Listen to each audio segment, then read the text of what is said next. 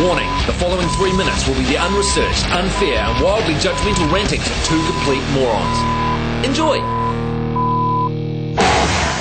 The New Zealand Dictionary states that an urban attention seeker is a person who publicly dresses or acts in an annoying way purely for the sick pleasure gained from having people stare at them. It defines dick as a penis or someone who acts like one. Tonight on Dicks, we expose New Zealand's urban attention-seeking dicks. And we present the inaugural Dick Award for Urban Attention Seeking. The nominations are coming up, but first, some background. A recent scientific study discovered that New Zealanders are the worst attention seekers in the entire world. But why are we so desperate for attention? Well, it's probably because no one else in the world gives a shit who, where, or what we are.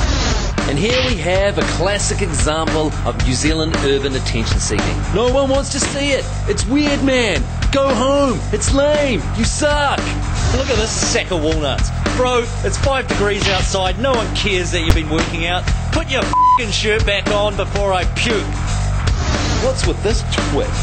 Dancing's for girls, mate. If you have to do it at home where no one has to watch. Speaking of urban attention seekers, look at this doorknob. Don't you think if God really wanted to spread the word, he would have hired a better PR person? But surely there is no worse urban attention seeker than the bicyclist in full lycra garb and aerodynamic skid lid. Dude, you're not in the f***ing Olympics. Put some clothes on. You look like a giant gay condom. Ooh, I can see the exact outline of your cock and balls.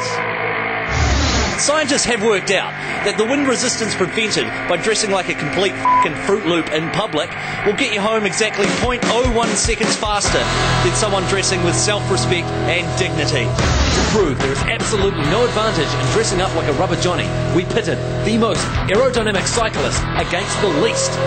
And the results may shock you. This is Lee. He's aerodynamic as f***. This is Chris, and he isn't even aerodynamic at all. But who will win at a 100-metre sprint? And they're off. An aerodynamic man is racing ahead. It looks bad for ye olde Chris. Look at Lycra Boy go. But who's it gonna be? It's Chris by miles.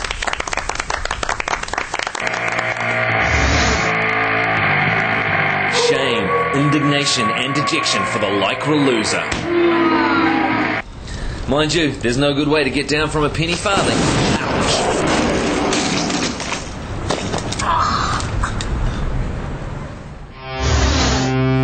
But who will be tonight's winner? And the Silver Dick Award for urban attention seeking goes to Lycra Bikers. May your name live on in infamy. Well, there you have it, New Zealand. I hope we've helped you understand your fellow man just that little bit better. And if you find yourself playing hacky in the quad or throwing fire poise around Nelson or just dancing like a f***ing dick in a park, then maybe you are an urban attention-seeking, munching dick ass cock. Although, isn't going on TV a bit like seeking attention? Nah, man, that's different, I reckon. Why? Just cause, man. It's f***ing different.